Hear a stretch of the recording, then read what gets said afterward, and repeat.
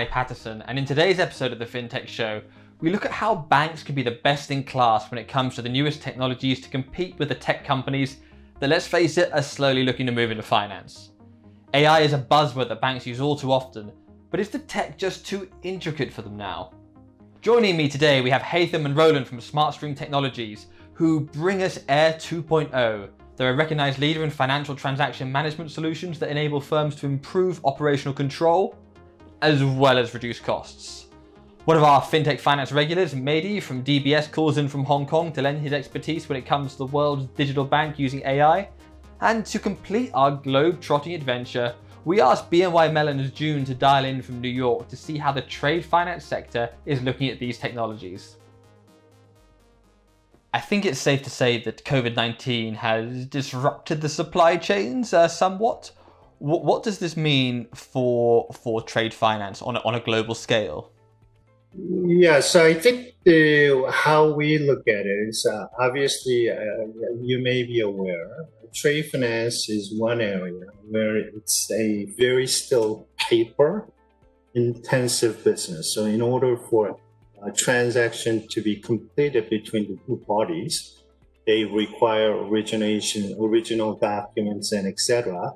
So it is classified as a somewhat of a very manual intensive process. But as a result of the pandemic, where everybody's working from home and unable to retrieve and send and pick up these original documents for transacting businesses, it created a huge challenge, right? So the Main Street look that I look for is the importance of BCP, business continuity, that people really need to do not take this for granted, that you have a business continuity plan in case of such an event.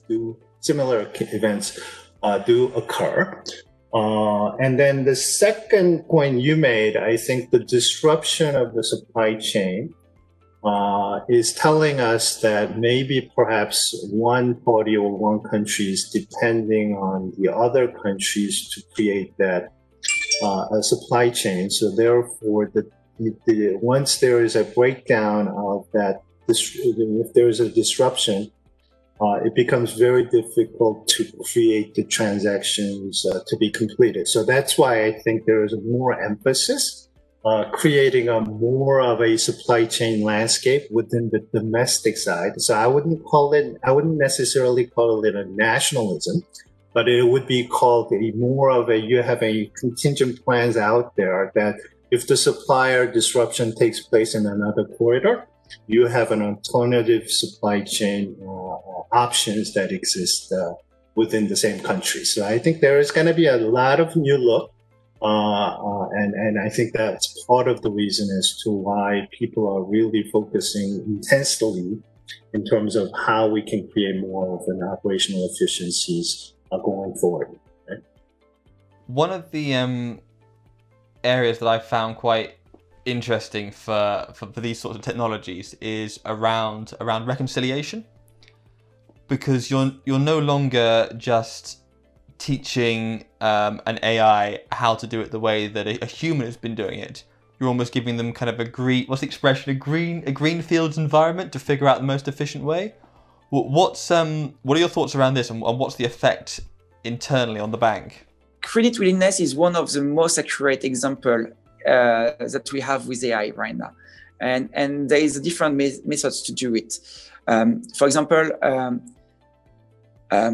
the AI will collect data from many fronts, and they will do the analysis here, and they will elaborate certain models of credit willingness and it would give us a really accurate model and an estimate about a client capable to pay back the money that they need and they borrow from the bank. But how we can do it? You can do it by the basic infrastructure that you have and basic services that we use for a couple of years. But one of the cool examples that we can see now on the market, it's if you can collect the data of your phone, and just 1 ton of data, it's the level of battery that you have. And from the data, what we can understand is that people are like charging their phone regularly and have a high level of battery on their phone are more willing to pay back the money they borrow to the bank than the people they are always on a low level of battery. It's really funny to see that, and the behavior is kind of interesting. So the data here is suggesting that the person are doing it. We don't say that it's a general thing, but from the data perspective, it's kind of interesting to see that. There is another example I can share with you. It's more a fun fact. Do you know that now we can predict that more than 90% your gender based on your phone? So if you put your phone on your pocket, on the bag, you will have a kind of a movement, signature movement, which is very different. And most of the times, the data will say that men put their phone on their pockets, right? And women put their phone on their bags. But by understanding the movement when you walk, that the phone can record, we can say what kind of gender you are. Obviously, you have differentiated markets, yeah? And so a lot of it does also depend on legislation within countries and regulations. So typically in the emerging markets, that's a bit more difficult. The adaptation of cloud and managed services, though, especially in the developed markets, Europe, America, Asia Pac, has been huge. And I think this has come out of multiple reasons. Obviously, COVID-19 has shown up weaknesses in existing products because they just weren't built or designed to be used from home, not within an environment or a controlled environment of a bank. And people have caught on to the fact that that's, no longer, how could you say, a modern concept. The other thing is, it's becoming more and more clear that from a security aspect, moving to a cloud-provided software or a big cloud provider is actually more secure than anything you could do in your own server center, simply because of the investment that's also made into those environments. So the adaptation of that, I think we've seen a general uptake in that. Well, what are the opportunities in the future with Air 2.0 when it comes to scaling up? I.e., if you're doing a million reconciliations every hour, but then in a year's time you need to do 20 million. What's the opportunity and scope there? I mean, that's definitely the beauty of a cloud-native platform like Air. Air was built from scratch on cloud technologies, and it's able to expand to multiple times, hundreds of times the existing volumes of some institutions. And we've seen instances, that's just during this pandemic, where institutions reported 10 times growth in volumes. And this is, I say, in the last 6-7 months. Totally unplanned for. We were ready there. And definitely a cloud infrastructure allows a much faster expansion of adopting to those greater volumes, as opposed to a physical infrastructure. It's during lockdown days, it was quite difficult, and still is in different geographies, to actually have physical expansion of the hardware. The beauty of AI and the way we're rolling it out is it really requires minimal intervention from the technology gurus at financial institutions. It's really self-evident. It's like downloading an app on your mobile phone, clicking it, running it, uploading the files, and it's self-explanatory. I'd say practically edit-proof, if that's a politically correct. For us, if any client who wants to come on our AI platform, it's literally a subscription. Just drop us a line. We enable access to our cloud platform, and through whether it's Amazon or Microsoft's Azure. We're looking at other platforms, and it's as simple as that. They can hit the ground running within less than a day. I think with a lot of these kind of automation tools and AI, it seems that we've kind of passed the point where it's now cheaper to use the technology, like the research costs are almost covered, than it is just to outsource everything and throw wave after wave of people at it. What's this going to mean for what's this going to mean for jobs in terms of the opportunities for relearning and reskilling? There's a couple of things I can say here. Basically, AI can help to scale some services, but everything is not scalable. This is a big word on the fintech, but also on the startup world, scalability.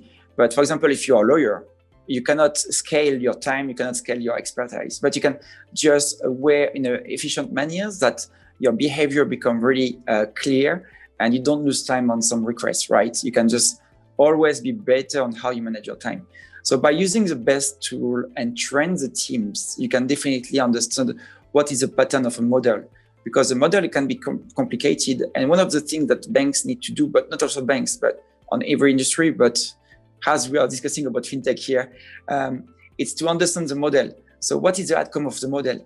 Can everyone explain it? For example, at DBS, we do a lot of trainings to understand how to collect the data, how to understand the data, how to structure it on the basic way, but also how you can understand the outcome. And most of the time, if the outcome is complicated, for example, if the robot will say, you need to sell those kind of sneakers to that customer. Why? Can you explain it? No, but the data scientists in your company can explain it because they will understand the internal neural architecture of the model. And they will say, okay, based on this data collection here and all those points that we did the analysis here, we can understand why the computer came to you and say you need to sell more sneakers. For example, if there's Nike or Adidas, basically based on the data they collect. So it's something we need still to train, and it's a new tool that we try, a new skill set that we try to give to our employees, but also to the future ones that will come to the company later on. Looking at AI and machine learning, especially if you take the likes of Amazon, where their AI flywheel just gets faster and faster, where can this be applied to banking within trade finance, and what does this mean for wholesale customers? Yeah, so it's an excellent question. So depending on the client's core objective, you can have different variations, right? So on the finance side, the data analytics is going to be much more closer to the optimization of the working capital, right? So if a particular corporate or clients are paying out later than when they receive funds, they're optimizing their working capital. But one of the things that many banks are trying to do is understand the balance sheet perspective of the corporates to see how they can improve the working capital. On the processing side, it's really about looking at their transactions. So if there are I'll give you one example. If they're paying certain fees, and they've been paying those fees, and they think that's the fees that they ought to pay, but yet at the same time, another bank may be looking at the analytics and to say, if you think about it, if you just fix one of these things based on the analytics, you're making an error on one particular common area. And if you were to fix that, you no longer have to pay these fees, right? Because it's, you're going into a straight through format on the trade side.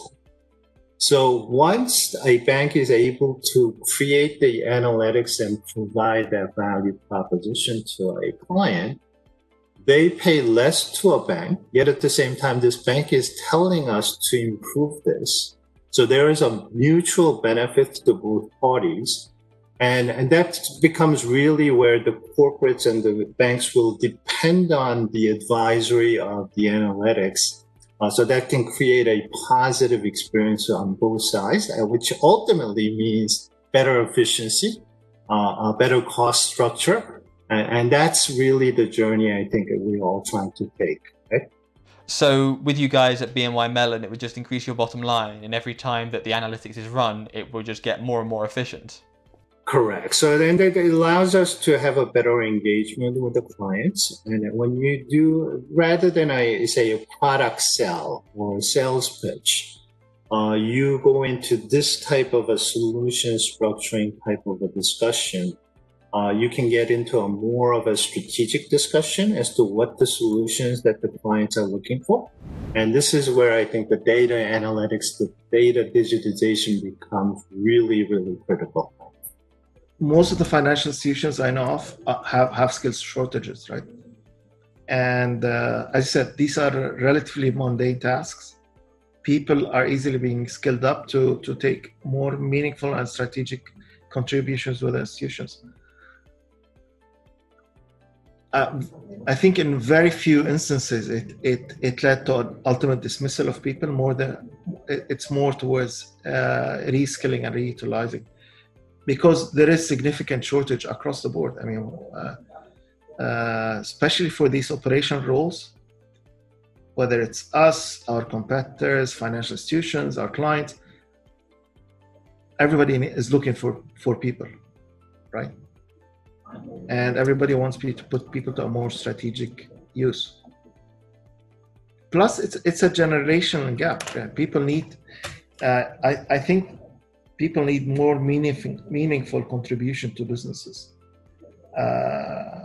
Accepting mundane roles is becoming less and less attractive, especially to newer generations, right? Absolutely. I don't think I have ever seen a Kubernetes engineer struggling to find work at the moment. Oh yeah, definitely. There are always opportunities, and I think sometimes this is giving the incentive for people to upskill. A lot of times the financial institutions themselves have proper programs to transition people and upgrade them. And most of the tier 1 institutions definitely have such programs. I've run into very little instances where people are being let go. Well, that's all we've got time for on today's episode of the Fintech Show. It's been really interesting hearing about how banks are adapting to this significant change in technology, especially as this AI flywheel spins faster and faster. And it's especially nice hearing as well about actual products that are true AI having an impact. And I have a big thank you to Medhy, Roland, Haytham, Joon, and of course you, the viewers at home. See you next time. Goodbye.